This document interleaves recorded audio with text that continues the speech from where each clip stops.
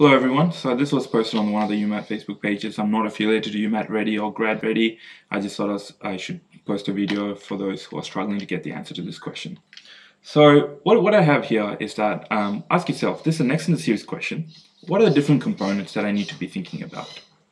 Okay, what are the different components that are changing and moving? First thing we have is the color. Okay, colors.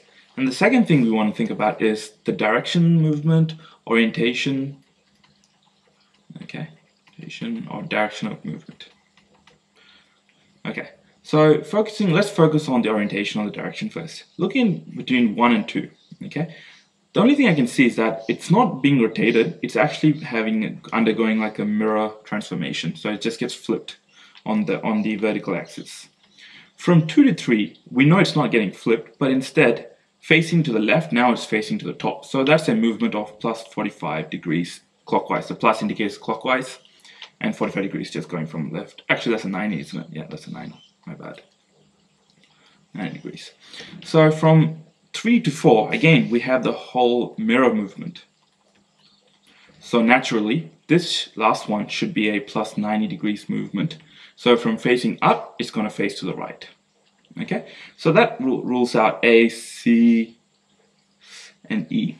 Okay, now we've got this down pat. Let's focus on the colors. So there are two components within the color itself, the color of the tail and the color of the head. Okay, let's focus on the color of the tail first. It goes from black, gray, white, black. Okay, so black, gray, white, black, and then what's the final answer going to be? And the head one is white, black, gray, so white, black, gray, and then white again.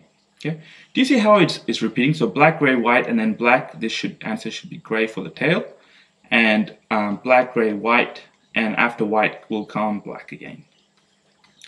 So, based on that, the only thing is gray, black, therefore the answer is in fact B. Hope you guys enjoyed this video. Subscribe to my channel for more. Thank you.